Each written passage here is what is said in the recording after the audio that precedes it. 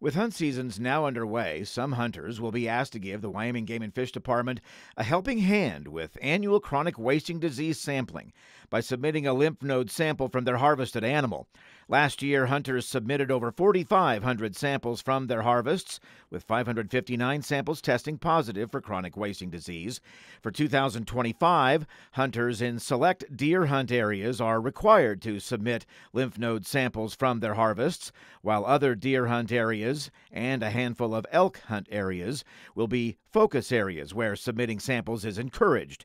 Sample testing is a valuable part of helping game and fish understand the disease and achieve CWD monitoring goals.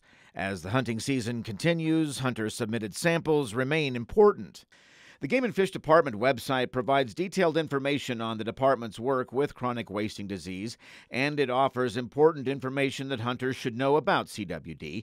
Each year, hunters have been a valuable partner to the department, but more hunters are asked to provide samples from their harvests to ensure that the department can reach sampling objectives, even those hunters that are hitting the field for late-season elk and deer hunting. Hunters outside of this year's focused surveillance areas are still welcome to submit a sample from their animal for testing. The department website has an instructional video that shows hunters how to collect a sample and submit it alongside the CWD data sheet. Or hunters can have their animal sampled at any game check station this season, or by stopping at the Game and Fish headquarters or a regional office from 8 a.m. to 5 p.m. during the work week. Results are available online within 3 weeks.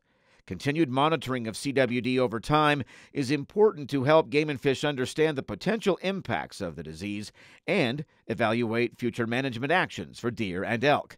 Game and Fish has a rotating sampling program to monitor CWD in the state by targeting specific hunt areas, which provides long-term data collection needed for monitoring. Hunters are also invited to review the department's CWD management plan. That's also on the department website.